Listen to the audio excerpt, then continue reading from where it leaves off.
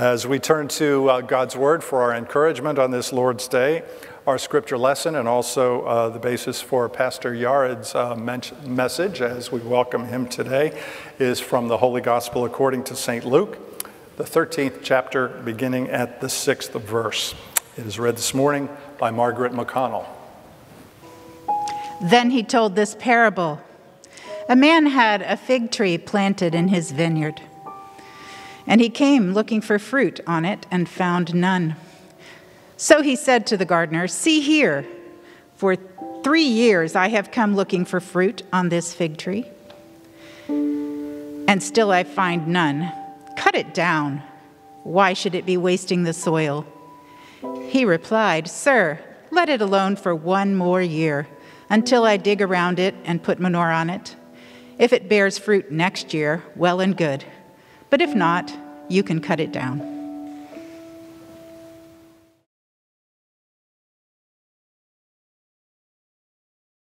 Good morning. God is good all the time. I was greeted beautifully this morning by my friend Trish here with this same word. So a good reminder to do it again. All of us. God is good all the time. Our God is good indeed. Many older people in Ethiopia do not know their actual birthday. They know that they are there, they are alive, they are human beings, but they don't know when was they born. So they celebrate the New Year as their own birthday. Smart, right? Because they can't celebrate birthdays if they don't know when. So they use this opportunity of the New Year. So you can imagine how people would be happy with the New Year. And even myself, I came to know my birthday. Pastor Mark thought I am too old when I say this.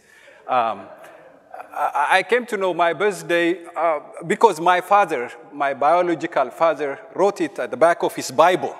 It's a good place to write your birthday, right? So we don't have, like, those days birth certificate. So my birth certificate was the witness of the Bible. So my birthday is written in the Bible. It is written. It is written. So I really tease my friends when they say, later these certificates came or some don't have that certificate. I say, don't worry, mine is in a good place. My birthday is recorded in a very safe place, which is the scripture. So I enjoy that. One of the most important things when I think about New Year celebration in my part of the world, where I came from, in Ethiopia particularly, is the new clothes, dressing outfit children receive as a gift for the holiday. So that's very exciting. Even more than, whatever this New Year brings, the gift they receive makes them so excited. And we have even a saying, ለበዓል ዓመት በዓል የማይሆን ቀሚስ ይበጣጠስ, which means if the clothes doesn't or is not suitable for the holiday, it must go away, is direct translation. So the holiday is important when especially it comes with a nice, outfit, clothes. But this morning, I'm not going to talk to you about really your Christmas gifts or New Year gifts or some other new stuff. We'll talk about the New Year itself. What is your plan for the New Year, brothers and sisters? And God has one for you. Are we ready? Are we ready to listen to what He has for us as we just stepped into this new season in our life by His mercy? Even yesterday, some people died. The first day of the year. Could not make it to today. So we live in this awkward life journey that compels us to seriously consider almost every minute the Lord graciously provided for us. That's what the scripture, the gospel reading, is all about. The owner of the fig tree could not find any fruit on the tree. So he came to the gardener and said, I came for 3 years, no fruit. When I was reminded by this gospel message as part of my sermon by my dear pastor, I asked myself, is the gospel reading really a gospel? Because it talks about, cut it down, stuff like that. Do you want to hear that kind of message at the beginning of the year?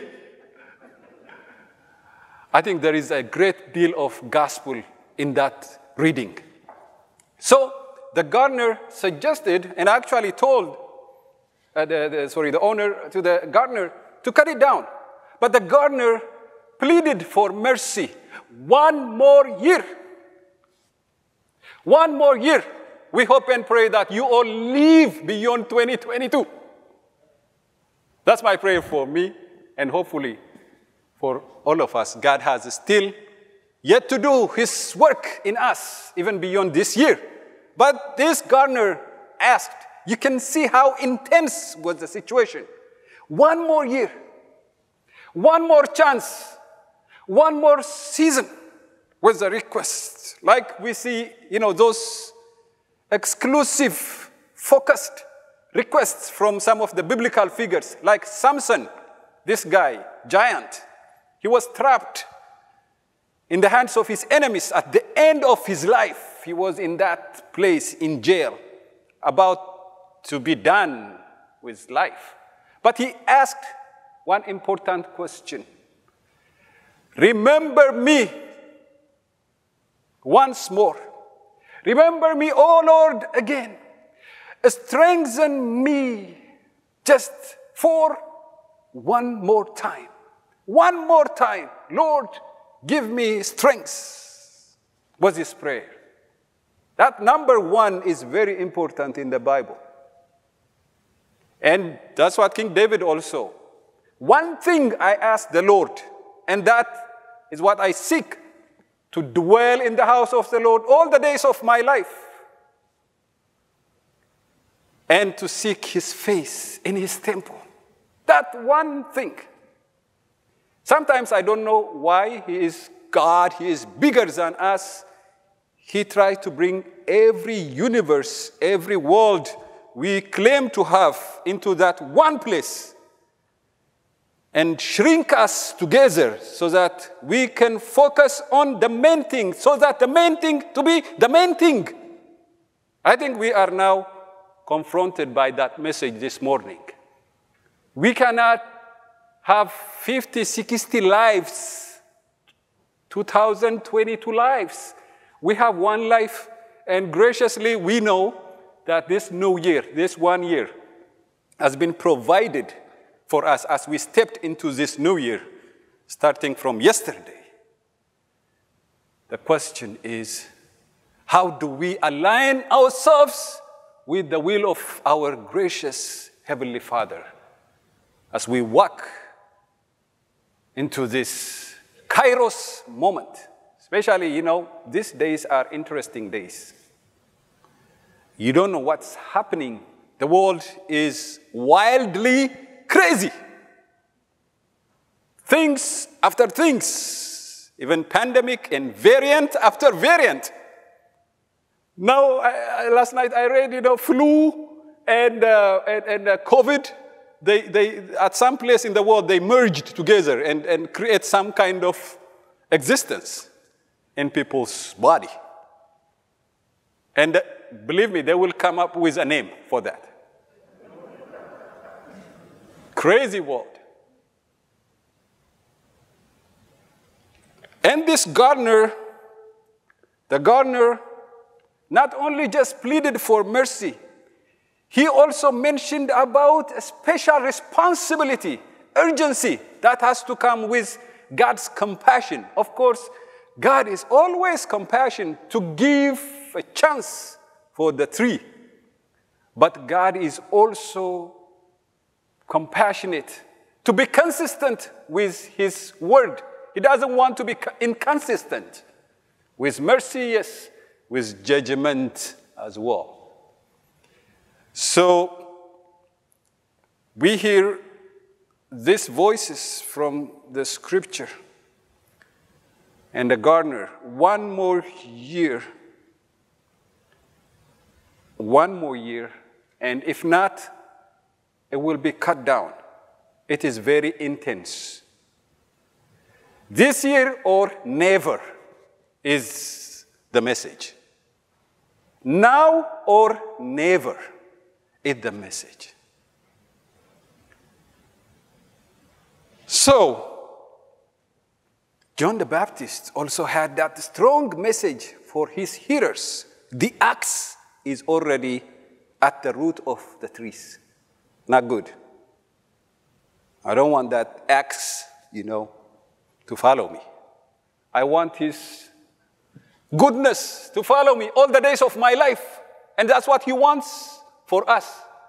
Not to be followed by these harsh, horrible things in our life. But that's the reality we cannot deny.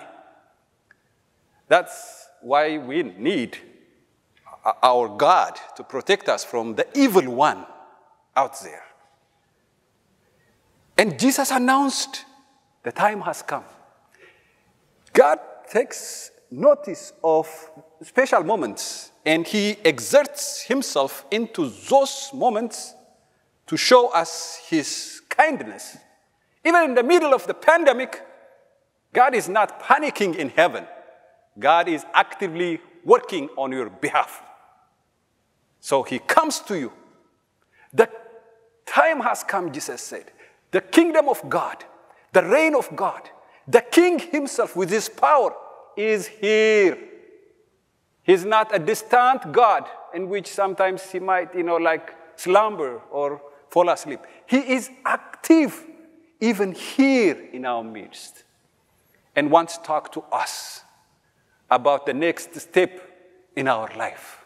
This year, one more year, one more chance, one more season the Lord has provided for his people. No more business as usual when we are surrounded by the voice of God through the gospel. It's unique, it's beautiful, and it is challenging. Because, Chronos, the Greek has this time concept, Chronos, Monday, Tuesday, Wednesday, 22, 23, 24. It is not like that with God. He takes every moment of our life seriously, and he wants to help us to utilize and to redeem the time he has given to us.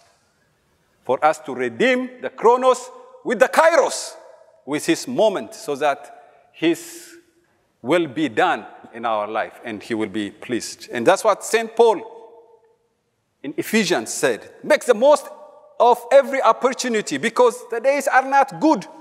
We don't anticipate 22 would be nice to us. How come? Or, we don't anticipate the rest of our lives to be always friendly to us. The world is, again, going wildly crazy. And crazy and crazy and crazy. But God's people can be sheltered in the Kairos moment God created for you to overcome your evil days. So we are not really, and our eternity is actually secured because we have that God who controls the universe and creation and the pandemic and the journey and the steps of every activity in this universe to make sure that his kingdom and his people will be kept safe and his glory continue to be proclaimed. So the king is here to help us. Are we aligning with him? Most importantly, the good news for us is God will visit our life and his people with unexpected provision and transformation in our life. He will change us. Really, it is not in our power to change the way we behave or the way we act, even in the coming days and months. There is that God who is compassionate enough to impute, to give us his power, to dwell in us, so that we can act according to his will. He is there to change us. There is this season coming for you, a season of transformation, a year of revival for your life, for your family's life, for the life of the church. I have been watching that revival in this church. When I see new people groups coming, joining, and people are having good time in this church, I see the kingdom of God actively working. St. Andrew Lutheran Church. And the kids love this church, my kids. Especially, one of them is sitting in my office now. He came early morning, and I said, you're not going to be part of the 3 services. I want to be in church. And he is waiting for the 11 o'clock service. He came early just to hang out here. He loves even the smell of St. Andrew. And, of course, the people. Because we have Jesus here. Most important gift for all of us. So, friends, there is that special visitation from God for us. He will dig around that tree, and he will do everything possible to make sure that the tree will produce good fruit, and the owner will be honored. God will do. My God shall supply all your need according to his riches in glory through Christ Jesus. That's what the Apostle Paul says. And furthermore, the Lord's people, we will enjoy a unique season of favor, consecration, dedication, and fellowship with our God. That one thing I seek, to dwell in the house of the Lord. In that 1 year, if you have to do something, if you have to do that one thing, that would be to have a wonderful fellowship with your God. This is your season, St. Andrew. This is our season to align with our loving God. He is extending his arms to embrace us even this year and beyond. Leviticus 19:24 says, very important verse for the gospel reading. In the 4th year, all the fruits of the land will be holy. God will make the fruits of the land, the trees of the land, holy, because he proclaimed, because he said so. Yes, the 3 years are gone in vain, but the 4th year is for you. It will start to produce fruit because it is declared. And I hope we will respond with obedience, because God is actively there to bless you, to bless you, to bless you, to bless us. He doesn't have to force us to be blessed. Let us just stretch our arms and receive what he has in store for us. Amazing, amazing blessings in the spiritual realms. That's what the Apostle Paul.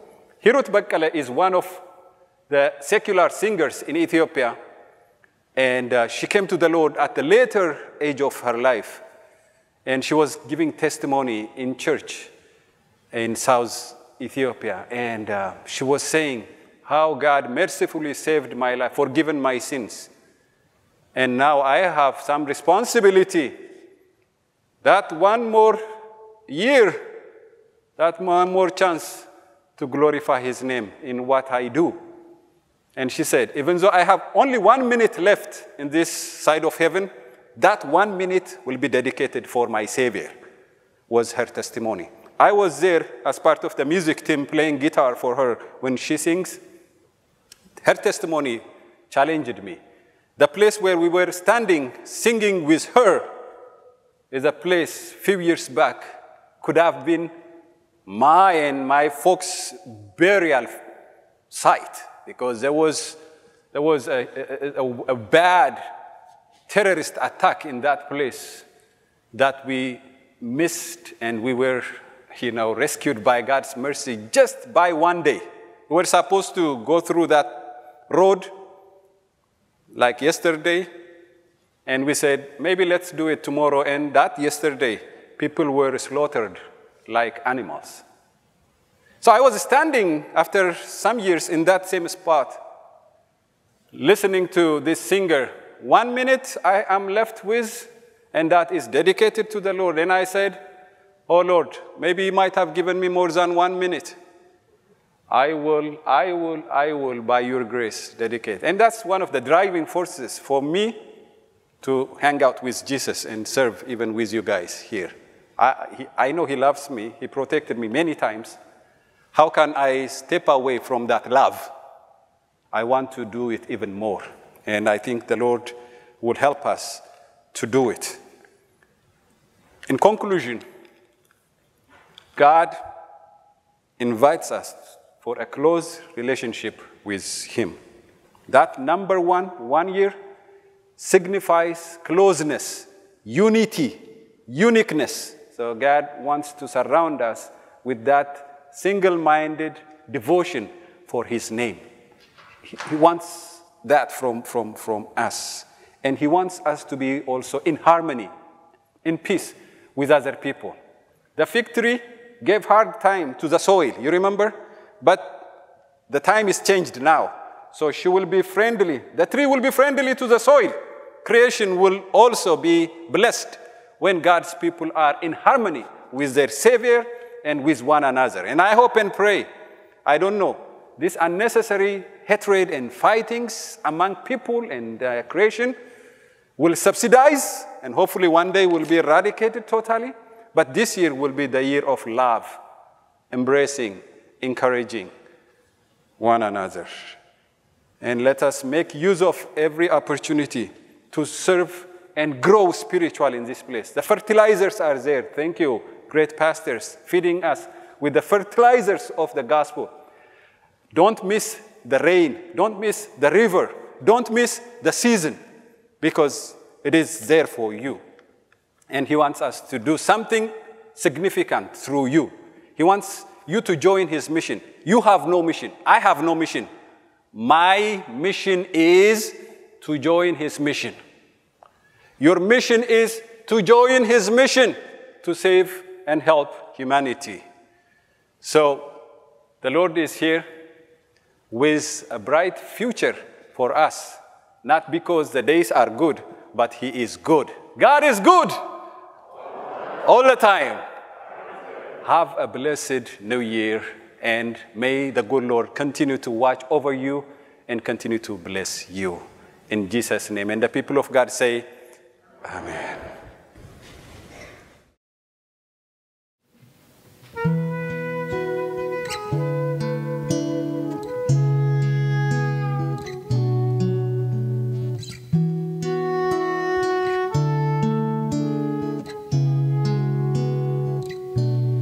There's a star in the east on Christmas morn. Rise up, shepherd, and follow.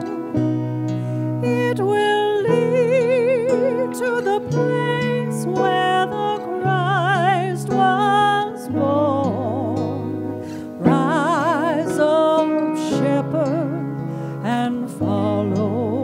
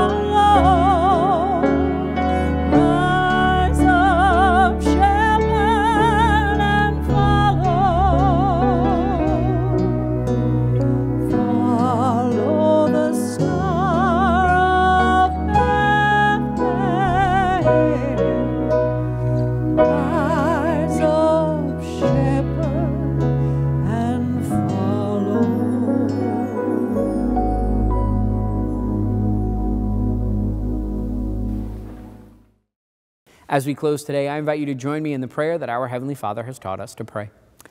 Our Father, who art in heaven, hallowed be thy name. Thy kingdom come, thy will be done, on earth as it is in heaven. Give us this day our daily bread, and forgive us our trespasses, as we forgive those who trespass against us. And lead us not into temptation, but deliver us from evil. For thine is the kingdom, and the power, and the glory, forever and ever. Amen. Receive the Lord's blessing. The Lord bless you and keep you. The Lord make his face to shine upon you and be gracious unto you. The Lord look upon you with his favor and give you his peace. Amen. Go in peace and serve the Lord. Thanks be to God. Thanks for tuning in to Word and Song today. I pray a wonderful blessing on your day and your life during this holiday and Christmas season.